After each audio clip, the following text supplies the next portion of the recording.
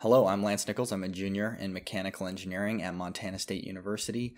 I've been working with Montana Space Grant Consortium for nearly 3 years now in their Borealis High Altitude Ballooning Lab. This summer, I worked with my colleagues Isaac Schmidt and Tim Uhlenbrook developing a waterproof cut-down system. Ideally, all balloon flights would land and launch in clear conditions, but for some research, this is impossible. Research over the ocean or research involving flying into storms doesn't have such a luxury of these dry conditions. In these wet conditions, conventional cut-down systems can short and fail, stranding the balloon in flight or destroying the cut-down for additional uses.